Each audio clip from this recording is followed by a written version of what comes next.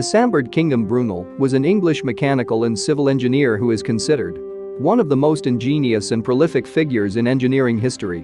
One of the 19th century engineering giants.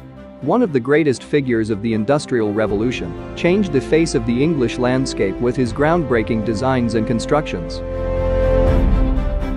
Brunel built dockyards, the Great Western Railway, a series of steamships including the first propeller-driven transatlantic steamship, and numerous important bridges and tunnels.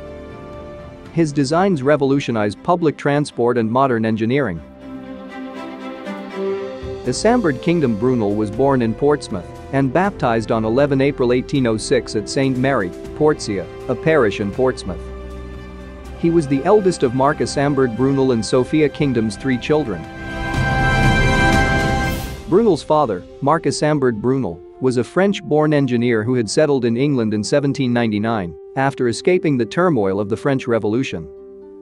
Marc Isambard Brunel developed the technique of tunneling under rivers using the Brunel shield, a new method for tunneling through soft ground that was quicker and more cost-effective than other methods. His mother was the daughter of an English naval captain. In 1814, the family moved to London, where Brunel attended a private school in Fulham.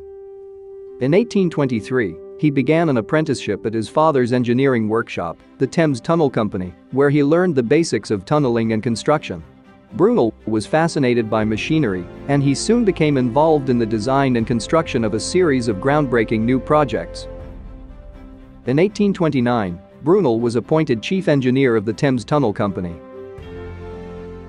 The Thames Tunnel was the first tunnel to be built under a river. It was also the longest tunnel in the world at the time and the first to use the Brunel shield. The project was extremely difficult and dangerous, and Brunel was nearly killed when a tunnel collapse crushed his legs. Despite these difficulties, the Thames Tunnel was a huge success, and it was opened to the public in 1843. Brunel's next project was the construction of the Great Western Railway. The Great Western Railway was a hugely ambitious project to build a railway from London to Bristol. Brunel was appointed chief engineer of the project in 1833. The railway was completed in 1841, and it was an immediate success. The Great Western Railway was the first railway in the world to use Brunel's innovative broad-gauge track, and it quickly became one of the busiest railways in the world. Brunel's next project was the construction of a series of steamships, including the Great Western, the first propeller-driven transatlantic steamship. The Great Western was an enormous ship, measuring over 400 feet in length. It was designed to carry passengers and cargo between England and America. The Great Western was a huge success, and it made transatlantic travel much faster and easier. Brunel's final major project was the construction of the Clifton Suspension Bridge. The Clifton Suspension Bridge was designed to span the River Avon in Bristol. It was the longest suspension bridge in the world at the time, and it was also the first bridge to be built with Brunel's innovative tubular steel cables. The Clifton Suspension Bridge was opened to the public in 1864, after Brunel's death, and it is still in use today.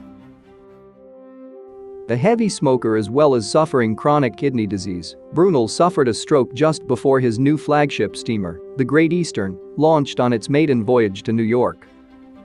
He died a few days later, on September 15, 1859, and was buried in Kensal Green Cemetery, London.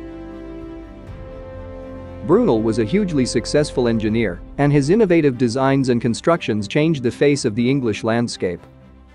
He is considered one of the most important engineers of the Industrial Revolution, and his legacy continues to this day.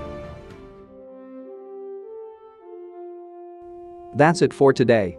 If you liked this episode, hit the like button and share the episode with friends and family who might like this type of content. Subscribe to the channel, and if you feel like it, leave a comment or an opinion. Thank you, and catch you on the next one. Goodbye.